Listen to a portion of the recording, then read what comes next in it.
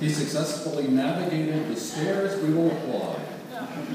Well, welcome to the 5th annual Rite of Swing. My name is Ron Gifford, and it's great to be here. What a gorgeous space. Thank you so much to our hosts. We'll be recognizing them a little later on, a little more formally. But it's great to be here because I've known Becky and her family for about, I think, 20 years now, maybe. She tells me that means she was 8 or 9 when we met. And it's been great.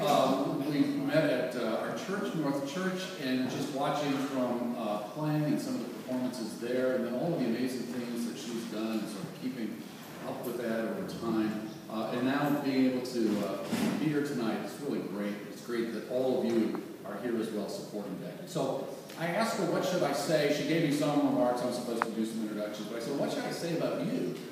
Particularly since a lot of you know her so well. And she said, well, I'll send you the Cliff Notes version. Or for you, Ron, Becky Archibald for Dummies version. And I'm going to read you exactly what she sent to me. Becky was born, took piano lessons, grew up, went to college, went to grad school, started writing music, made some CDs, won some awards, played at Carnegie Hall, taught kids to compose, played jazz in France, and invented an instrument. So, there you have it.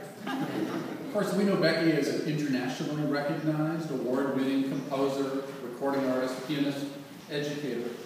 And of course, your being here tonight and supporting this event helps her do a lot of amazing things, great collaborations. So, sorry, Ingrid, I'm going to screw the name of this place up. You can correct me later, all right? So, presenting her newest compositions this summer at Dordogne International Jazz Summer School in Montauban, France, until I took French in college.